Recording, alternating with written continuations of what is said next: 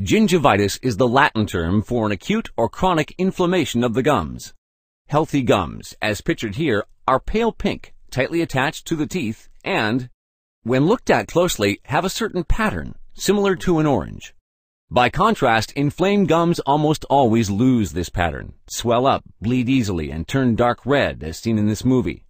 In most cases, gingivitis does not cause pain. In a general sense, all bacteria found in the mouth flora can cause gingivitis. Another possible cause is Escherichia coli.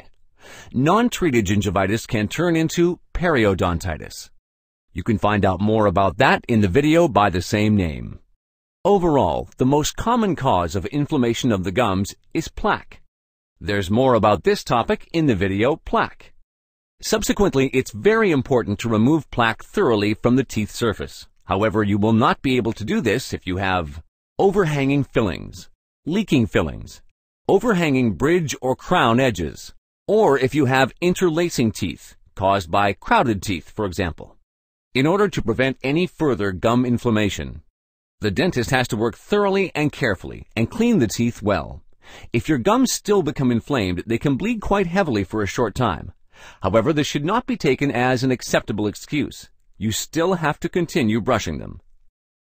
Many people with red or inflamed gums stop cleaning their teeth because they're afraid of the blood. However, this causes more plaque and can be the beginning of a vicious cycle. Hence, good mouth hygiene represents both treatment and prophylaxis against plaque-associated gum inflammation, also known as gingivitis.